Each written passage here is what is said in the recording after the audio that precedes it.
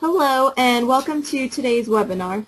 My name is Jacqueline Dorsey of Lean Frontiers and I'll serve as your host today. I'm excited to bring to you today a short webinar on lean leadership facilitated by one of North America's most experienced facilitators, Sam MacPherson.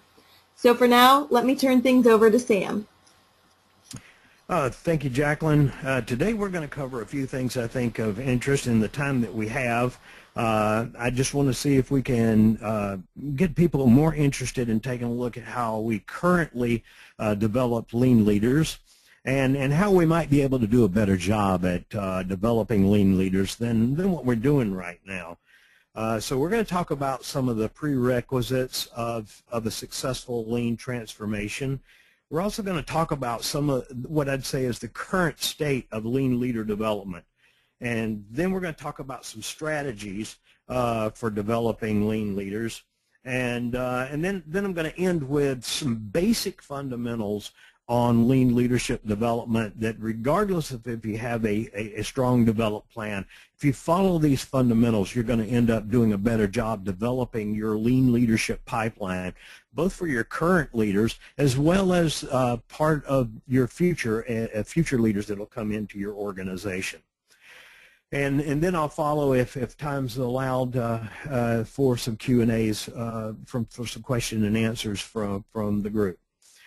So as in our experience, and I'm talking about the Lean Leadership Academy, and some of the work we've done with some other groups such as the Shingo Institute, we discovered that there's only a small 15% population that has attempted lean that continues to grow and advance in lean performance as well as in lean deployment across the organization after 2, 3, or 4 years.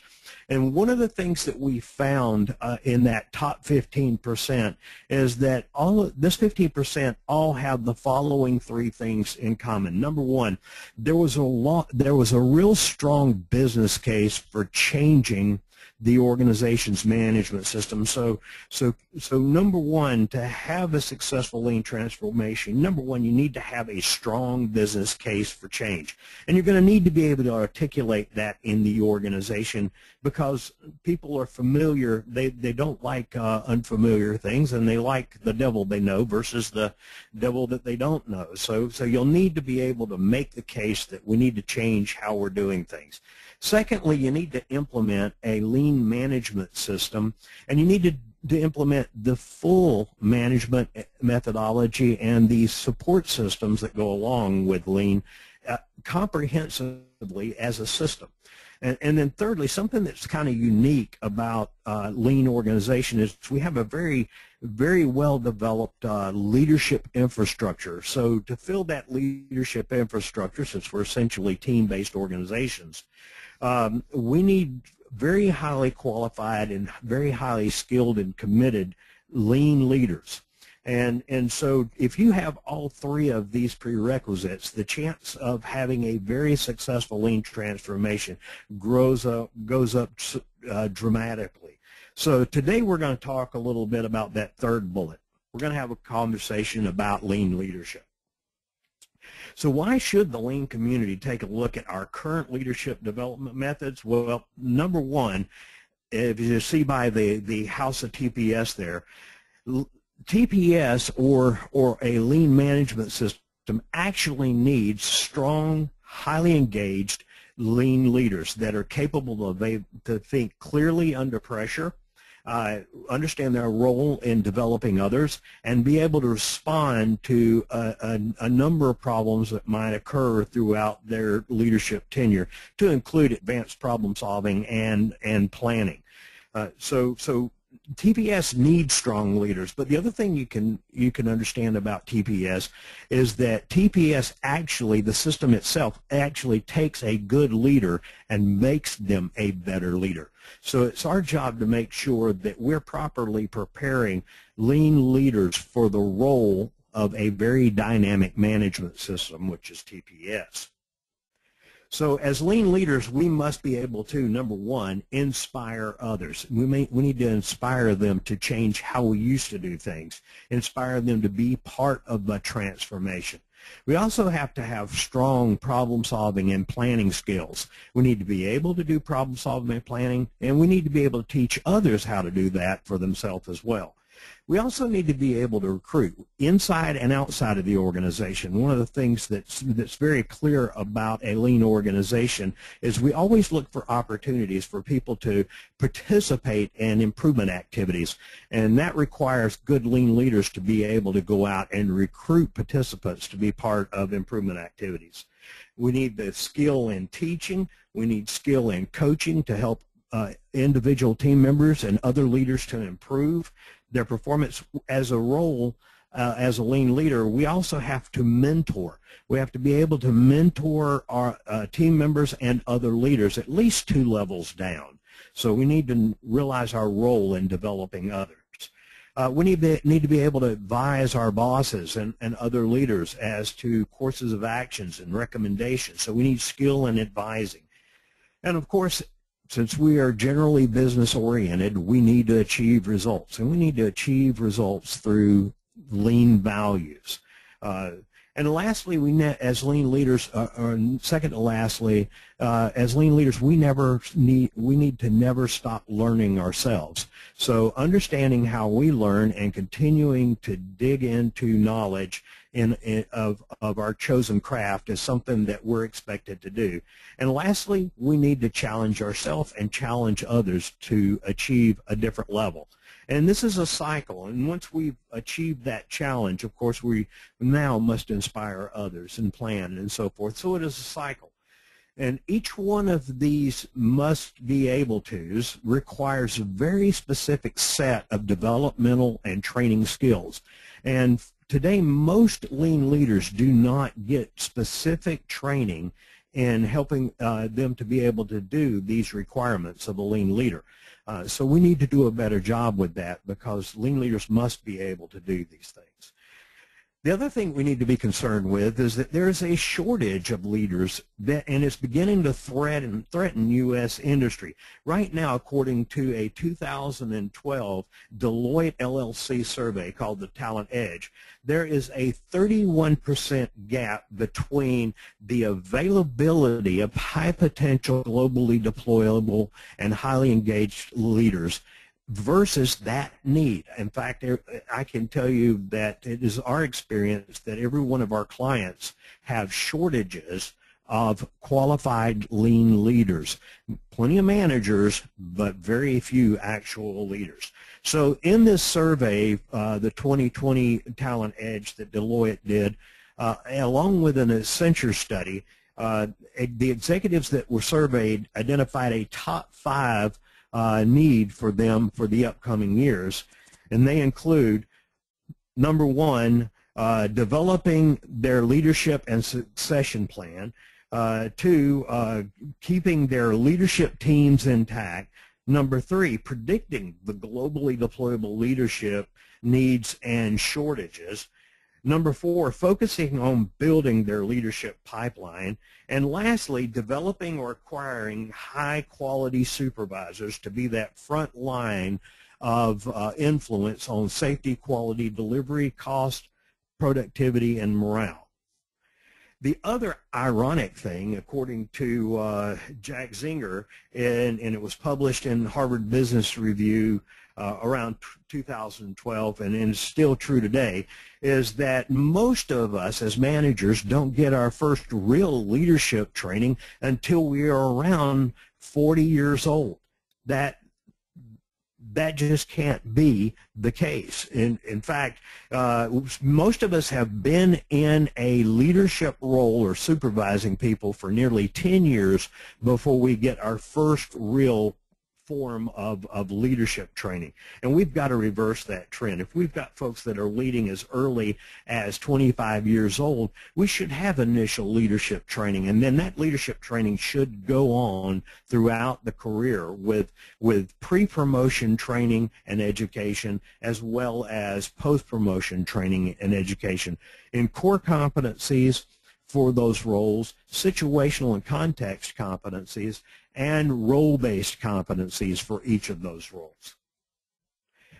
Additionally, McKinsey, in the January 2014 McKinsey Quarterly, there was an article that discussed why leadership development programs fail, and I'm sure we all suffer from this. And some of the reasons why they do fail are, number one, a reliance on the individual participant, on individual participant-based programs versus a planned pathway of mentored leadership education and role-based challenges. So basically what we're saying is that we put individual participants into canned training versus having our bosses 2 levels up developing a leadership development plan for us, or a plan for every person that will ensure there's a pathway of leadership development and career challenges. Number 2, sometimes what's known as leave alone ZAP method. In other words, we get put into a role to lead, and we never hear anything from our bosses until something goes wrong, and then they come down and zap. Now you know how you're doing. And that is a very common practice in leadership development. Number 3, one of the things that we really make the mistake of doing is underestimating the current or fundamental existing leader mindsets and behaviors. So we're not taking a look at how the leaders that we have right now, how they develop their mindsets, their behaviors, their values, and whether they're in alignment with a lean value system. And so don't underestimate the fundamental existence of what one of my clients used to call existing head trash. We also overlook the importance of situational context or environmental context for leadership.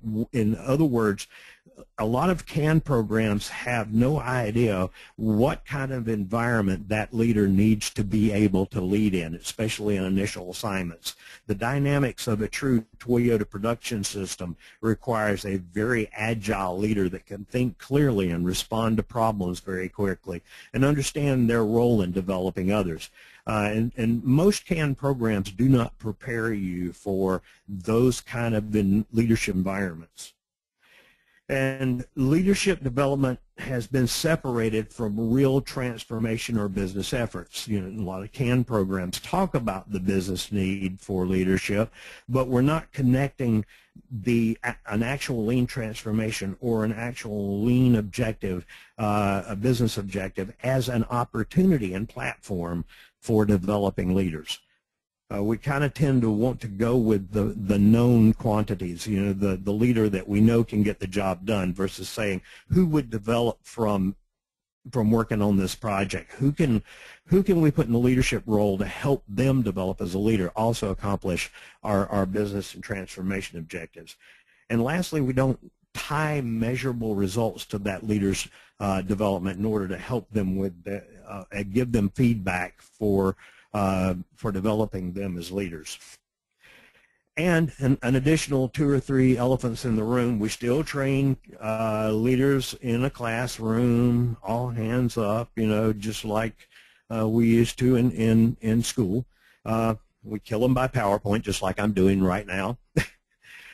We find that also some lean leaders feel like they need to lead and get additional education in order to qualify to go someplace else to take on the roles and responsibilities that they're looking for as a leader. So instead of finding that and getting that support within the organizations, a lot of leaders will leave, go to school, get an MBA, and then go find a job someplace else that MBA will open the doors for them so that they can get that leadership challenge that they were looking for.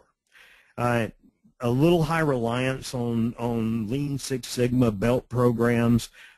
Most of these some are classroom based. A lot of them you can get online.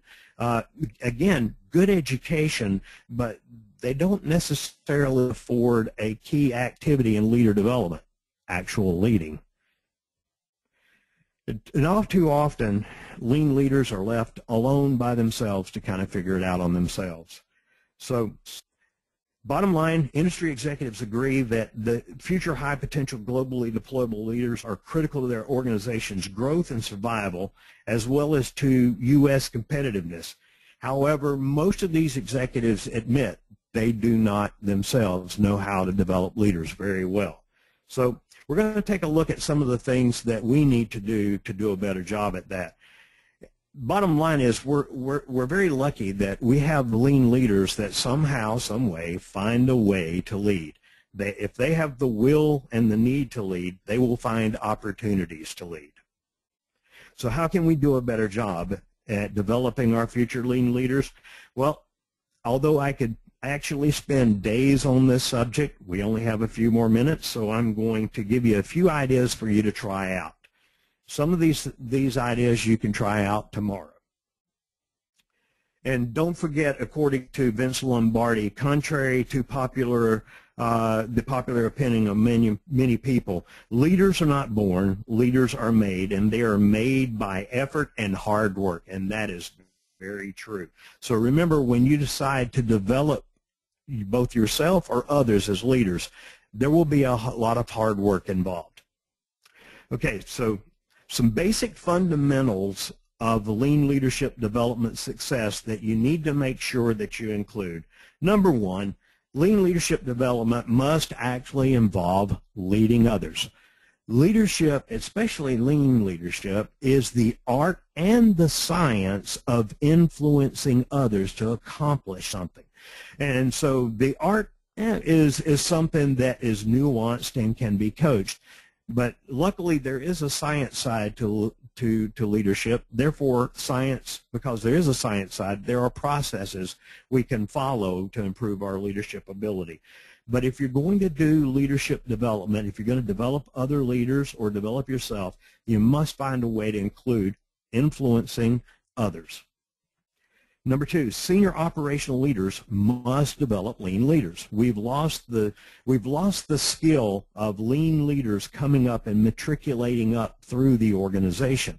We have to have more senior operational leaders actually developing at least 2 levels down through the organization, that next generation of leaders, instead of always looking outside the organization to hire guns as leaders for the future of the organization.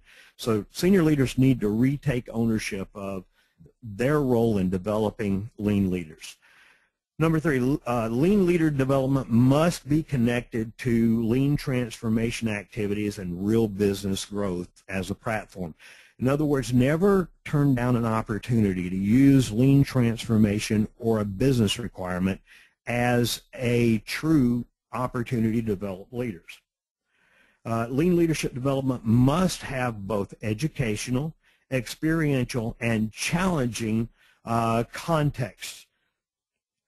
And lean leadership must have context with regard to the situation and the environment in which you expect that leader to operate. So if you're going to be in a production environment, you have to prepare leaders for an operational environment and the demands that go along with that. If you're going to have them lead in a customer service environment, you need to prepare them in context of how to deal and build rapport with customers and suppliers and still influence and lead as a lean leader should. Lean leadership development must have clear prerequisites for that leader, qualification prerequisites. Know what you're looking for in a lean leader. At every leadership level, there should be core competencies required of all lean leaders at every level. For example, problem solving is a skill regardless of where you're at in the organization that every lean leader must be able to have. You just need to broaden the context of that application as they gain in responsibility. Each leadership role must have its own role-based competency, so we have to flesh out the leader standard work for a team leader, for a supervisor, a group leader, area manager, plant manager, executive vice president of operations. Then we have to also create opportunities to have those leaders understand the big picture as well as the process. So we'll have to have system integration competencies for those lean leaders as well. How does my job as a leader fit into the overall picture of a complete operating system such as TPS? And lastly, every day is a good day to lead. So situational contents, competencies are important as well. So a little role play in leadership development. You know, sometimes leaders don't always have the best days, and we need to prepare leaders for those days and give them an opportunity to respond to those problems kind of early. So create some scenarios where the leaders have to go through their decision tree and figure things out in a stressful environment from time to time, because leaders have to be able to do that. And then lastly, leadership development must have career-long development and education pathways.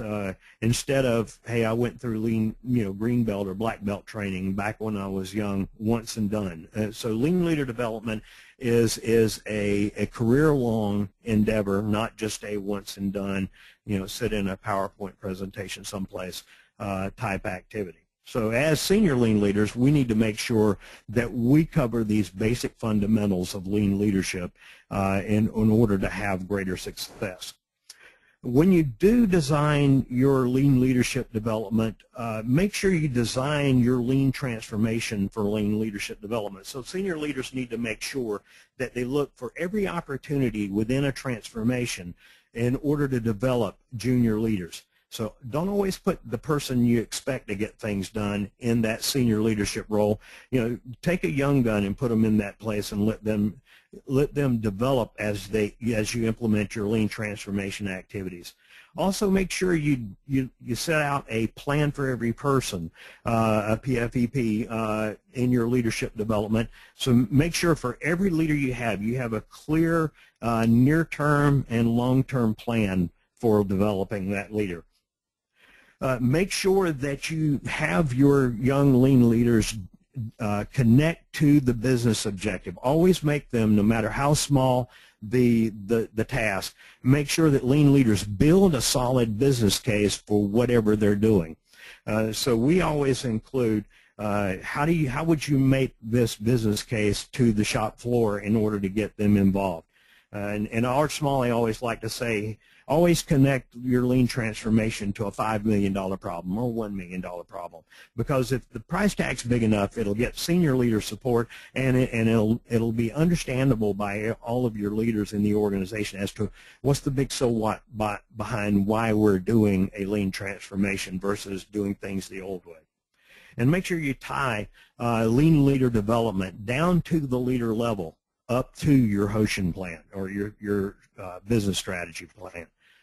Make sure you develop role and core competencies at least 2 levels up. We always like to say develop those lean leader roles and make sure you're training every lean leader for a role and for responsibilities 2 levels above the role that they're going to go to as a lean leader. At some point in their career, they're going to either advance to those levels and be prepared for it, or you're going to ask them to go out and work with sister plants or sister organizations or suppliers or even customers. And when they go there, they'll be the only person that knows lean and lean transformation activities. So you need to prepare them for that role.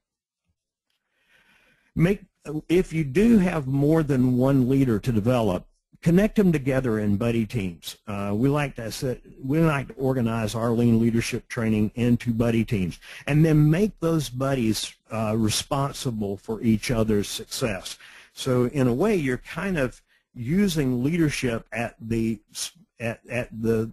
lowest level, one leader being responsible for one other person's development, and that's leadership. TWI Job Relations says leaders get results through people, and so even in leadership development, we want to make sure that a leader gets results through others, and build in academic challenges as well as performance challenges, and make sure you give feedback to that leader as to how well they're doing very regularly, and never turn down an opportunity to coach and mentor a young leader. Sometimes we got to unplug from the PowerPoint presentation world. It develops our left side of the brain, and it's very linear thinkers, and lean leaders need to be holistic thinkers. So sometimes what we like to do, especially with Lean Leadership Academy, when we start out developing lean leaders, we go old school with flip charts. And what that does is that allows a team to work together on the presentation instead of one person sitting at a computer. The other thing is it connects the right brain and the left brain and develops a Kaizen mindset and the ability to get back in touch with our creative self. Not only that, we're also teaching them to be trainers and teachers as well, which is a role lean leaders must be able to perform. Make leaders responsible for each other. Something else that we can spend an entire session on is use the OBEA concept to accelerate lean leadership development. And what this allows you to do, first off, it changes the physical environment of leadership. Secondly, it allows a place where leaders can come, collaborate, and problem solve together and be accountable to each other together in a dynamic visual management environment. So dedicate one room, one space where leaders come and collaborate and problem solve together, sometimes known as a war room. One of the last things I'd like to encourage you to do is to establish a daily top 5. One of the things that we do is every day our lean leaders will present a daily top 5, and as a senior leader I will establish a daily top 5. And then at the end of that day you're either red or green. And each leader says, this is how this is the status of my daily top 5. I'm red on this, I'm red on this, I'm green on everything else. And we'll say, well, talk to us about your reds. And then they'll give us a detailed explanation as to why they're red. And then our expectation is we will coach them to ensure they have a detailed plan to turn that red to green the next day. So the daily top 5 and the weekly top 5 objectives, generally around transformation activities and people development, it allows us to coach. It also allows for some initial accountability in the transformation phase. So with that, those are a few things I'd like to share with you, and hopefully you got something out of this today, and you'll try a few of these things out over the next few days and see if they help you with your leadership development objectives. So with that, I'm going to turn it back over to Jacqueline. Sam, thank you for facilitating our session today. Oh, my pleasure. You did a great job. As mentioned previously, today's webinar is recorded, so you'll want to look for an email following our time together for a link to the recording. Feel free to share this throughout your organization. So again, thank you, Sam, and thanks to each of you for participating in today's session. Goodbye.